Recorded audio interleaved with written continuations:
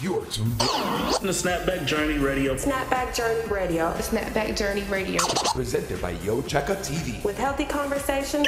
Hosted by Checka. Hey, yo, Checka. Whatever. But like, there's this thing about running and getting on the concrete outside that's just more disciplined and forced, you know? Yeah, it's like, I remember someone referring it to like as like this barbaric, savage, like primal thing. It's the most basic function we've done for millions of years. And it is. You have to be very accountable because it's so easy at any point in time to listen to that voice in your head that says, I should stop here. You should stop. You don't need to go any further. That voice is lying to you. You can always go further and you'll be amazed. To me, it's always amazing. Like when I look down, I'm like, okay, I've done 1 mile. I got 10 more to go or whatever it is. It goes so much faster than you think it will. Absolutely. 100%. Absolutely nobody is going to be mad at you if you stop. No one is going to fault you if you stop at mile 15 or it's too cold and you want to get a blanket. No one's going to be mad at you about that. Right. It's all you. But I want to ask you, did you ever have, when you say dark, do you mean like you get emotional or you just get like sad or depressed? Like, what does that look like for you? Like, or is it just all mental? Like, are you actually shedding tears?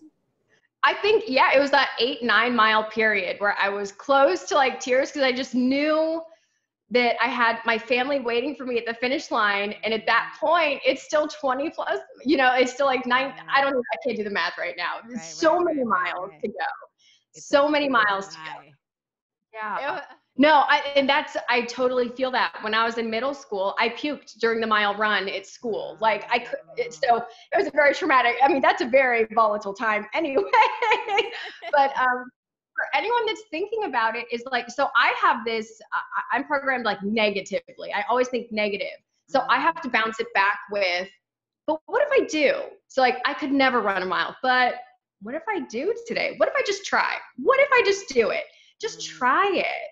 And set up little rewards for yourself. You want to go get that donut or, you want to splurge on a meal and not feel bad about it. Not that you should ever feel bad about anything you eat, but like set up little rewards or even it's, materialistic, but a new pair of running shoes, a new workout outfit will pump you up so much. Get that playlist right and just try it. 3 songs. Pick out your favorite 3 songs, and that will probably equal about a mile if you jog to them. Such a blessing that I do love running during this pandemic when you're not really allowed to see people and you can't go visit people and traveling is not a thing right now. Just getting out of my small 1-bedroom apartment and having a run. It's like a little mini journey. I've been discovering my area in Jacksonville, my neighborhoods, and seeing things I've never seen before. If you get that app, there's a great program online with Run Rock and Roll.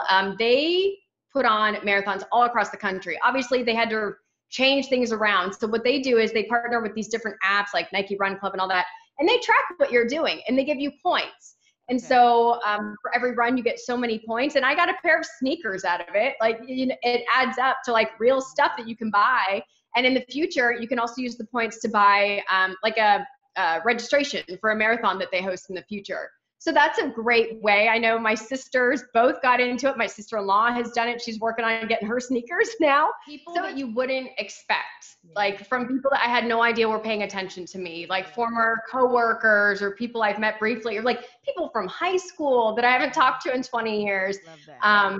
And I always make sure, because I'm not a fast runner, I just go out there and I do my thing. Yeah. So I never put like times up on my posts about running because I don't think and it's so weird to me when someone's like, well, what was your time on it? I'm like, I crossed the finish line. That's all you need.